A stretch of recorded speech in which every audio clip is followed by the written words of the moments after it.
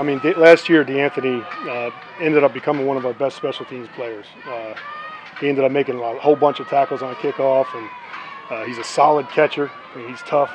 Pound for pound, he's our toughest player we got. No question. Just what have you seen that make you? Can you go into detail a little bit about what you think? He's not afraid. He's 167 pounds, but he plays like a 200-pounder. You know, he's not afraid to stick his head in there on kickoff and make tackles. And he's real tough as a gunner. He's got great quickness and top end speed.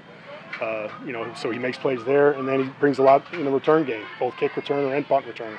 When you have a guy like Tyreek, you know, when you can line him up at any time, it's such a huge threat. And you know, and we're just so fortunate that we have a number of guys that can do it. You know, and Tyreek being a cut above everybody else. You know, that's last thing for me. Aside from DeAnthony and Tyreek, who else do you kind of like at kick return? What do they bring to the table? I like D. Robinson. I mean, he's looking good. I mean, Chesson's coming along. You know, as a rookie. You know, I always love Conley, but Conley's going to be starting. You know, he's really looking good.